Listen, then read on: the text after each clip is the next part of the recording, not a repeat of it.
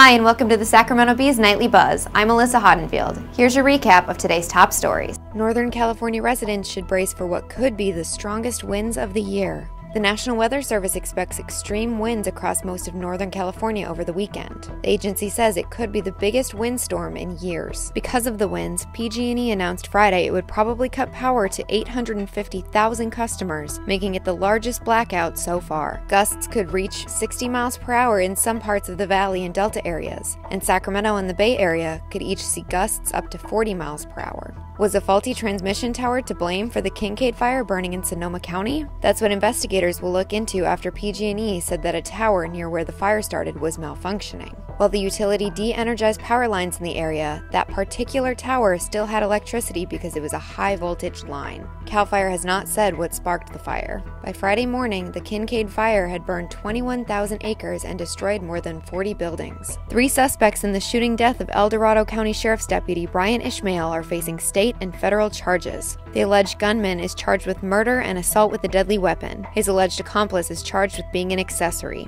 A third man who called 911 to report thieves were stealing his marijuana plants faces murder and manslaughter charges. All 3 entered not guilty pleas in El Dorado Superior Court and are scheduled to return to court in December. And here's tonight's stinger. Tonight is the home opener for the Sacramento Kings. The team's season opener was in Phoenix on Wednesday, and it turned out to be a disappointment for Kings fans. Beyond the final score, which was 124-95, Marvin Bagley broke his thumb, and he'll be out for 4 to 6 weeks. But tonight, the team is taking on the Portland Trail Blazers. Our sports reporter Jason Anderson says taking care of the ball and better defense are the keys to winning the game tonight. That's your Nightly Buzz. Check sacbee.com for more information.